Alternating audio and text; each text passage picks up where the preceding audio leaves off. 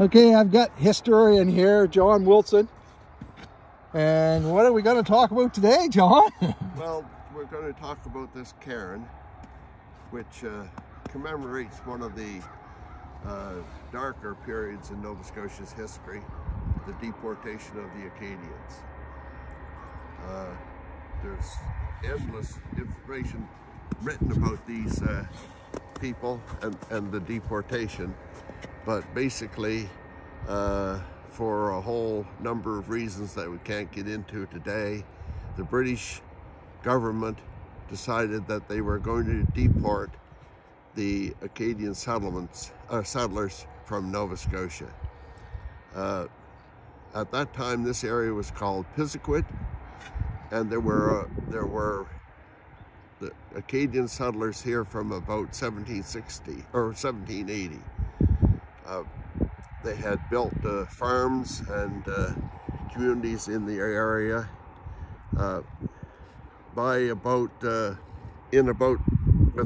With the settlement of Halifax, many of these Acadian settlers actually removed to French territory in what's known as today as Cape Breton, Prince Edward Island, and New Brunswick.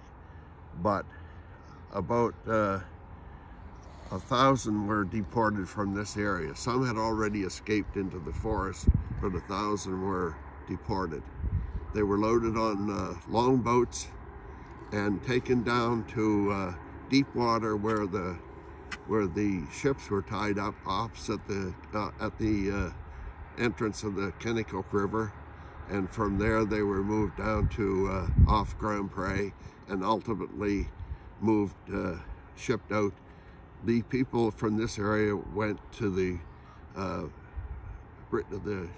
British colony, the American colony of New Jersey. So that's the story of the deportation from this area. So where did they actually ship them off from? Like from here they left the fort and they went to Kennecott? They sailed them down the river in longboats to the ships who were tied up, because there's a deep water there and they could tie up down there and anchor down there. Oh, I got you. Anchor off, and that's where they took them. Men, women, and children.